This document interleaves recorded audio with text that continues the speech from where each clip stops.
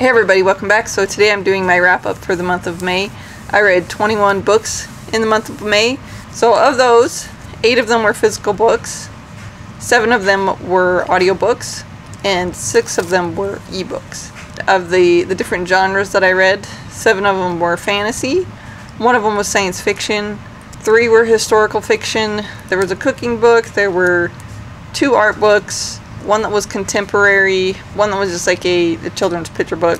2 of them were nonfiction, 1 of them was a mystery, 1 of them was a manga, and 1 was... one I'm just not sure what it was, so I'll just put it in fiction. As far as the audience goes for the books that I read, 13 of them were adult books, 3 of them were young adults, 1 was a middle grade, 1 of them was a children's book, that was the picture book, and then 3 of them I just wouldn't say are really made for any age group specifically, and those are like the cooking books and the art books. I would say that they're just pretty much made for everyone.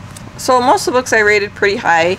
I liked most everything that I read this month. I rate things on a 10-point scale, and I didn't have anything less than like a 5. I'm just going to go over the books that I read this month. My least favorite book, there were 2 down at the bottom, and these ones I gave 5 out of 10 stars. The first one was Nothing to See Here by Kevin Wilson. This is about a woman who is asked to take care of these children who, when they get upset, they light on fire. I thought there were some good themes in there, but they were not executed well. So the next one that I read that was just okay, like I said, I gave it 5 out of 10. That would be With the Fire on High by Elizabeth Acevedo. And I just didn't really connect with this one. This was a young adult. It had some romance in it. It was about a young girl who got pregnant in high school and she wants to become a chef. And it's her journey to become a chef. Just wasn't for me. So the next one that I read was The Bone Houses by Emily Lloyd-Jones. And this was another young adult book.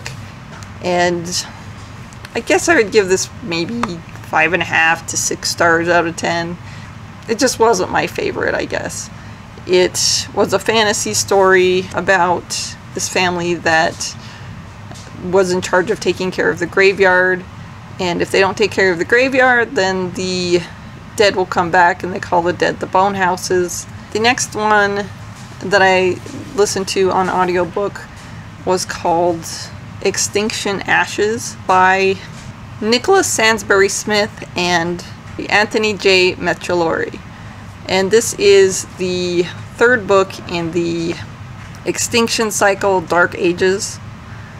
And this is a kill-em-up zombie apocalypse into the world, and it's a military focused book, and it's the 3rd one in the series. I do enjoy the series. I like all the action, the killing of zombies, zombies killing people, all that kind of stuff, and comes up with some really interesting, cool ideas. My biggest problem with it, the only reason I don't rate any of them higher, is because the character work is not my favorite. And I gave that one 6.5 out of 10 stars. So the next one is a nonfiction. This is the Mindfulness and Acceptance, Expanding the Cognitive Behavioral Tradition. And this is by Stephen Hayes, Victoria Follette, and of course Marsha Linehan. I gave this one 6.5 stars out of 10 stars. The thing that I liked about it is that it did talk about how we keep trying to get rid of our negative emotions and that we want to be positive all the time, and how that's really not possible, and sometimes we need to be okay feeling those negative feelings like sadness and depression and anxiety and all of those kind of things. But it just touched on it. So the next one was just a picture book that I read. It was on the Kindle. Every year in April, or at least for the past 3 years, Amazon has had a day where you can get like 10 free books, and they're all books from around the world. It's called Amazon World Book Day, and they give you these 10 books. They're translated. So some days was a picture book. It was written by Maria Warnicke, and it was translated by Lawrence Schimmel. And I can't remember what language this book was originally written in, but it was just a picture book. It was short, it was cute, about a mother and daughter So the next one was a manga, and this is the 4th book in the Komi Can't Communicate series. This is about a girl named Komi who has terrible social anxiety, so much so that she cannot speak in any type of social situation, and she's trying to make friends, and this is her story and the story of her friends who are helping her make friends. I gave this book 8 out of 10 stars. So the next one, this series, I'm not sure how I feel about that. I am enjoying it, but it's really hard to read. And this is the 3rd book in the Malaysian Book of the Fallen. This Memories of Ice by Steven Erikson. Kind of what I'm starting to feel about this series is that this is a series about this really chaotic world that is ruled very chaotically, and all the gods are constantly at war with each other and trying to overthrow each other, and the poor humans and the other species that live there are kind of just caught in the middle. I gave this 8.5 stars out of 10. Now, along with Memories of Ice, and again, this one would be probably on the same level, it has the same rating, 8.5 out of 10 stars. The Vanishing Half by Bennett. And this is a book about a pair of twin girls who are African American, but they have light enough skin that they can pass for white. And one of them decides to live as a white person, and one of them decides to live as a black person, and it's about them. So the next one was Age of Myth by Michael J. Sullivan. This is the 1st book in Legends of the First Empire. This takes place in the world of the Raya Chronicles and Raya Revelations, but this is before that, so a lot of the myths and everything from those other series this is like the story behind them.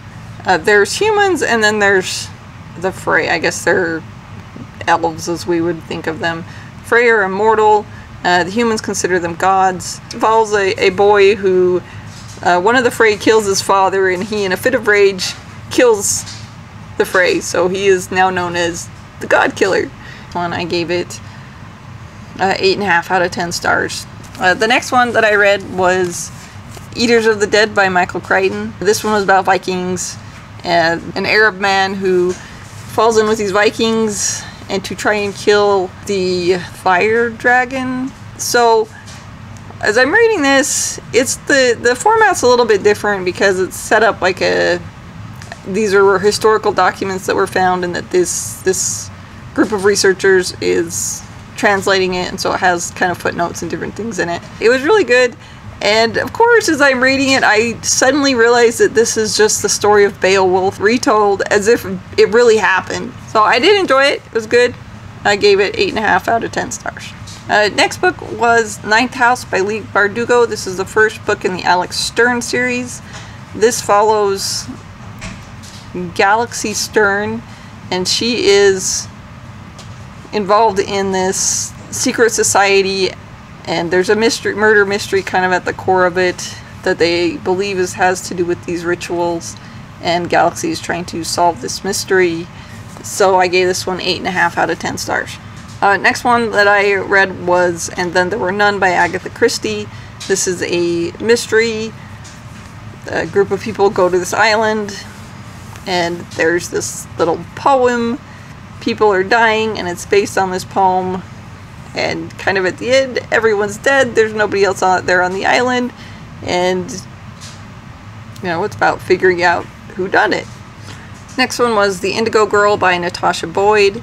This is a historical fiction about this girl she is left in charge of the family's plantations. And she decides that she's going to grow indigo. The slaves at the plantation know about making indigo, and so she makes kind of an agreement with them that she will teach them to read and write if they would teach her to make indigo. I also gave this one 8.5 out of 10 stars. The next book that I listened to was called Face, 1 Square Foot of Skin. This was by Justine Bateman, and this was a collection of stories of women as they're getting older and how getting older reflects on them and reflects how society sees them. So I really enjoyed this one. I connected with a lot of the stories in there. I thought they were really great. and I gave this one 9.5 out of 10 stars. The next one was Everblaze by Shannon Messenger. This is the third book in the Keepers of the Lost Cities. This series is one that keeps getting better. This series follows a girl named Sophie who finds out she's an elf because she can read people's minds, and it's all of the next one was the Brotherhood of the Wolf by David Farland, and this is the second book in the Rune Lord series. This is a fantasy series. It's about these people called Rune Lords, and they get their abilities by taking them from other people. So if you want to look pretty, you would take someone's glamour. If you want to have a good memory, you would take the memory from someone else. That would make your memory sharper. But the thing is, the people have to give it to you, but they become weak in whatever attribute that they give you. And this series I really like. I like that there's a cost to the magic in this series. This one was a 10 star out of 10 stars. And the last book, my favorite book that I've read so far this month, or in the month of May, was Words of Radiance by Brandon Sanderson. This is the second book in the Stormlight Archives. We follow, in order to keep your magic, there are certain rules that you have to follow, but you don't always know what they are. And Kaladin in this one kind of violates the rules a little bit and has to kind of figure out who he is and what he's about and what he's supposed to do as a Knight of the Radiant. It was great. I loved it. This was my favorite book of the month of May. It's also, like, I got the quote that I liked this month the best from that book as well. This was from Words of Radiance, and it's not a lie, Shallan said, if everyone understands and knows what it means. Those are some of the best lies. And that quote just kind of made me think that, yeah, sometimes the best lies are the ones that we all think we understand and know what they mean. So, those are all the books that I read in the month of May. If you like this video, please like and subscribe. I post new videos on Tuesdays and Thursdays. Thanks for joining me.